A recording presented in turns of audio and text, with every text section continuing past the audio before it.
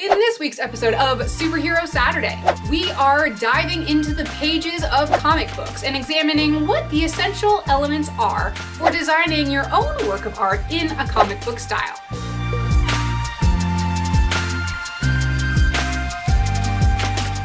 Hello, super friends, and welcome back to another episode of Superhero Saturday, where we talk about the arts of superheroes, storytelling, and so much more. Here's a little bit of a confession for you in case I haven't mentioned this before, because I don't mention it often, but I actually haven't read that many comic books. I do read a fair amount of graphic novels, and there's a few that I've read quite recently that are excellent, and I love the concept of combining drawings with storytelling in a way that is a little bit of a more long-form storytelling than just a few quick pages, because I like to get into the meat of the actual story a little bit more than I like to focus on the art itself, although it is very beautiful. But honestly, it doesn't take a lot to learn the functions and the style of creating a traditional comic book style setting on a paper. So to get you guys up to speed, I'm just gonna give you kind of the rundown on how to create a comic book style page so that you can tell your own story, whether it's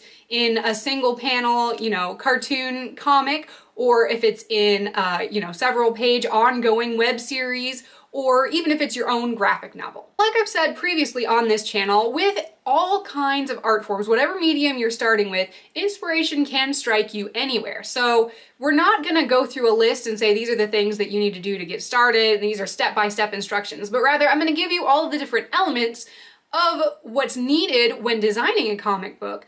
And then at the end, I'll give you kind of an overview of what I usually do in my own process so that maybe it's something that you can try and work out your own process for yourself. The first thing that you have to decide when designing your own comic book is to pick what your canvas is going to be. Traditionally, comic books were a fine art form as opposed to digital artwork. So they took regular paper and pens and ink and pencils, and they put them together on paper in the physical world and then turned those into print copies. If you're a traditional artist, that totally works and fits in with the classic style. If you're more of a modernist and do a little bit of digital artwork like myself, then a completely digital page is totally cool too. You can even use different programs to help you render your artwork and arrange your elements on the page.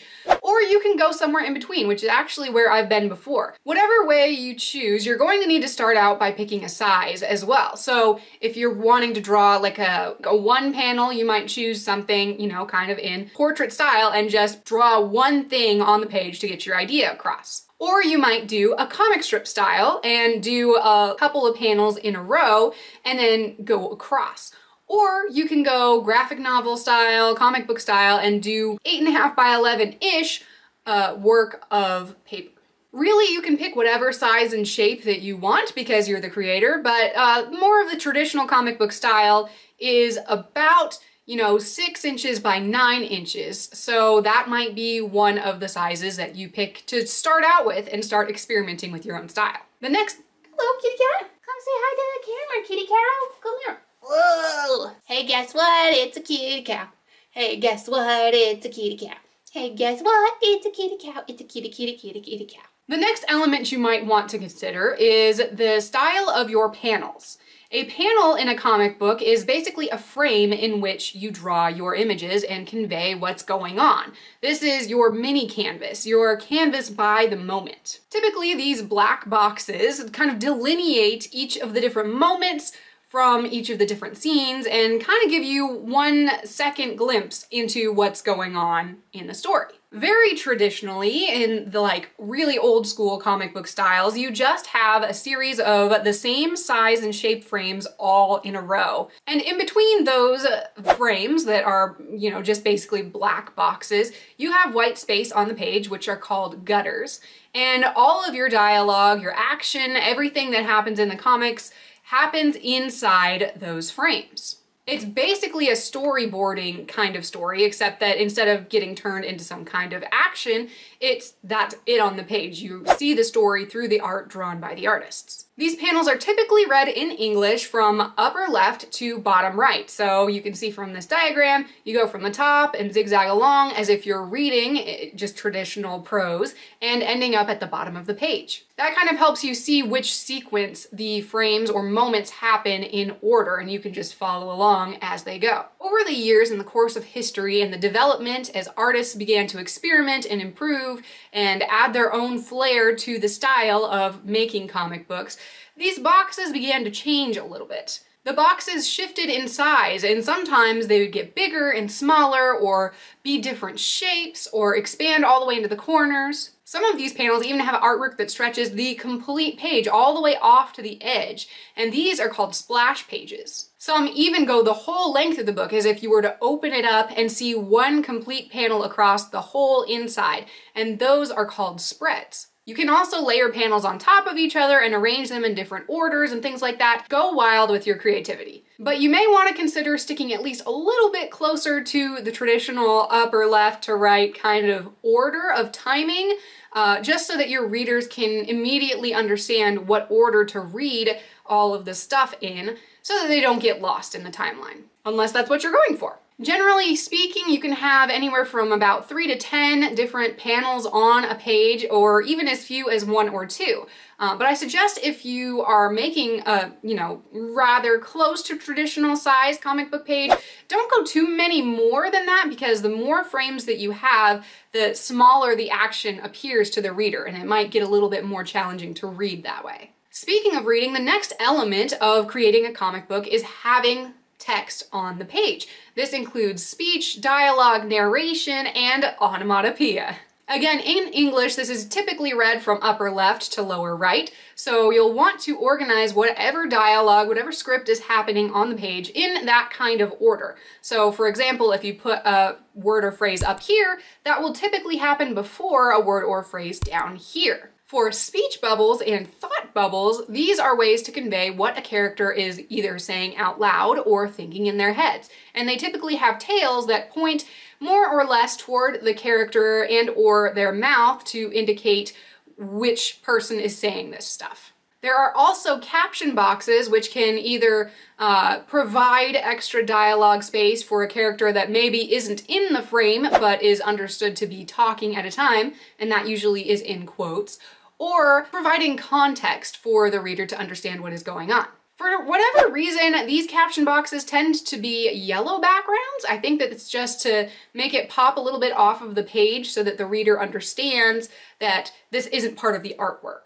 Whereas speech bubbles and thought bubbles, they're a little bit more integrated. And then you also have the classic comic book styling of onomatopoeia, which is action words or phrases that really pop out and indicate action. Pop, pow, bang, zap, boom, pow, swish, thwip, snicked. Apparently, the comic book writer Stan Lee loved making up original types of onomatopoeia and reusing them to kind of create a sort of action catchphrase for different characters. They can happen in the page outside of speech bubbles and thought bubbles because they're actually noises that are just happening in the action. They can have all sorts of really cool coloration to indicate, the intensity of the sound or the feel of the sound or the volume and the texture of the sound. The font of these different things is also kind of stylized for comic books specifically. When we're talking about most general lettering on the page, there's usually a type of kind of handwritten looking font that is used because back in the days of original handwritten comic books, these words were actually handwritten out by someone whose job was to be the letterer or the person who writes in the letters on the page. However, in the modern era, we can use all sorts of fonts at our disposal and use them digitally and adjust them and move them around and make them bigger or smaller, emphasize, and all kinds of things. So you might consider using some of those to indicate different types of voice and style and sounds. The next and probably most iconic of these elements is, of course, the artwork itself. The way that the artist draws the characters and the action and the interactions between prominent characters and things and events during the course of the story. Now, if you want to get a little bit of a hint of different types of styles for these different eras of comic books in the past, you can take a look at my History of Superhero Costumes video series, which is on my channel. But the specific art form for each of these different things can really be nowadays any consistent style that you want to use. It can be very simplistic, very cartoonish, you know, two-dimensional looking, or it can be really complex fine art watercolors or even multimedia put together, or it could be some kind of digitally rendered or created style. As long as you have a consistent way to present your characters and the action happening in the story, that is the artwork that is going into your book. And it really distinguishes it from a bunch of other types of works. But if it's in comic book format, it's easy for the reader to see both the artwork and the story at the same time. And the final element of creating your own comic book is, of course, creating a story. And you can see my channel for a lot of hints and tips and tricks about creating your own characters and story arcs and following or unfollowing certain tropes that are present in a lot of superhero or comic book related stories. However, at this point, I want to note that comic books were traditionally created by teams of people, not just individuals. And even nowadays, there's usually at least two people who are working on the story, primarily, say, for example, the writer of the story and the artist who creates the, actual piece of art that tells the story. If you're trying to create your own comic book or graphic novel or comic strip by yourself, you don't need to worry about all that because you can handle it all on yourself. It's just a matter of taking the time to do the story and the artwork and the lettering and putting things together in the way that you can, in the time that you can, in the style that is yours. Back when I was starting out my work on my book series in Fearless 9, it was actually a web series, and I drew a page of a comic book every, couple of days. But each of those pages that took about 3 or 4 hours to make were only a few seconds of action as if it were translated into video format. So to tell a long story, it would take like hours and hours and thousands of hours to put together into a comic book or graphic novel style. Which is why I switched over to traditional prose and started writing that way, because my story got way ahead of where my artwork was coming out. All of this to say that you're gonna want to find a story that you can tell that is compelling to you, but tell it in a way that takes up as little time space as possible. In other words, that you can get across in just a few pages and make as powerful and potent as possible to get that story across as quickly as you can while not sacrificing the story. It's a really interesting balance, and all I can say is that you gotta practice it for a little while and see what kind of pacing works for you in your story. So with all of those elements together, how do you even get started? Do you start out with the artwork, or do you start out with the story, or do you start out with the dialogue, or what? Like I said earlier, and like I say all the time, the creative process can strike you at any point in the story. Whether you come up with a really cool sketch that starts you off with a character and then you build a story around that, or vice versa, or from wherever you want to go. I've found that once I figure out my inspiration and start figuring out the story that goes along with it, the best way for me to start telling that story in a comic book style format is to start off with the canvas and start sketching out some of the frames and highlight the important moments with bigger frames or do whatever stylistic things I want to do. Then layer in the pencil work for what the art is going to be, and then write the dialogue after that and kind of fit it in around the artwork that I've kind of sketched out. After that's all done, then I start layering on the line work and the ink and kind of finalizing all of that stuff down so that everything works kind of together. If you start out with the art and don't give any thought to where the speech bubblers are going to be or how much dialogue is happening in a page, then you might find that you have a lot more dialogue to the page than can actually fit legibly on the page around the artwork without, blocking some important things of what you've drawn. And vice versa, you may need to find a moment that is really artistically powerful if it, like, for example, doesn't have any dialogue for this frame.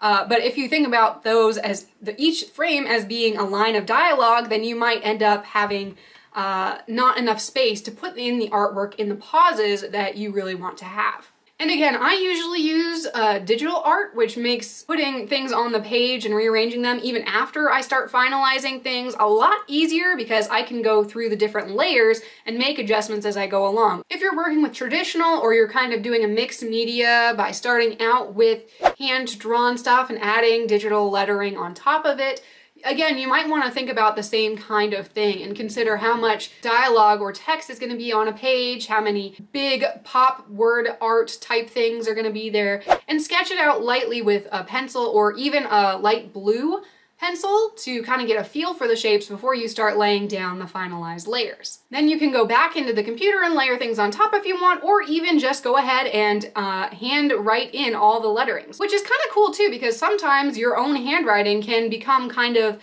a custom font between you and the readers, and they might be able to recognize your handwriting right away and identify with it with the story. In the end, what you'll want to do is assemble all of your pages in some kind of format, whether it's an actual, tangible comic book that's printed off or, bound together, or in some kind of digital saved file, and present it to your readers and see what they think. In the end, that's really all it takes to create a comic book that fits with comic book style, graphic novel style artwork. Have any of you ever made a comic book, Super Friends, or some kind of cartoon or webcomic? What was your process, and do you have any tips for us that have worked for you, but maybe you haven't heard of before? What are you currently working on, and what are you reading for inspiration? Go ahead and pop those down in the comments below, and we'll continue the conversation there. And thanks so much for watching, Super Friends. I really hope you enjoyed this video. If you did, go ahead and give us a big thumbs up and subscribe to the channel if you want to see more superheroic content every single Saturday.